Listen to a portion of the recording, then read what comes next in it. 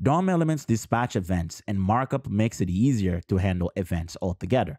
For example, I have here a button, and the way I can set events is by using the normal HTML syntax to set inline event handlers. For this, it will be a click event, and I'll provide the handle click function I created here. If I inspect this in the browser, you can see that the onClick attribute is not included when Markup renders the tag. It is actually not recommended, and Markup enforces it. And if I click this button, I can see the event being logged. So far, everything here looks and works like native HTML. What Markup is doing is setting event listeners behind the scenes, managing all event handlers for you.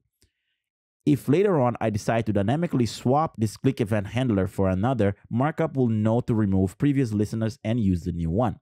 However, Markup extends this by allowing you to set event listeners options. For example, I can add a comma and create a click event option object and provide it after the comma.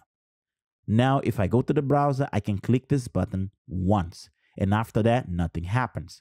Again, Markup is using Add Event Listeners API behind the scenes, and as you can see here in the docs, they take options. You can use the once option I just used.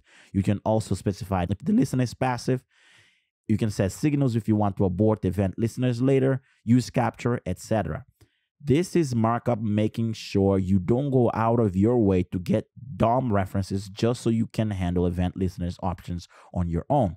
One thing that Markup improves upon is custom events.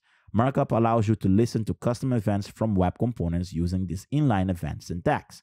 The rule is very simple. The attribute must start with the word on, and Markup will know if it is an observed attribute name or a custom event name.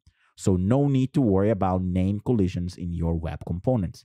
As you can see, Markup simplifies events in HTML a little and allows you to accomplish more and use the normal inline syntax.